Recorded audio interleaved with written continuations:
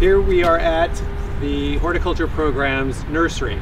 The nursery here has a greenhouse where we grow and propagate many plants. Some of them are used for our plant sale.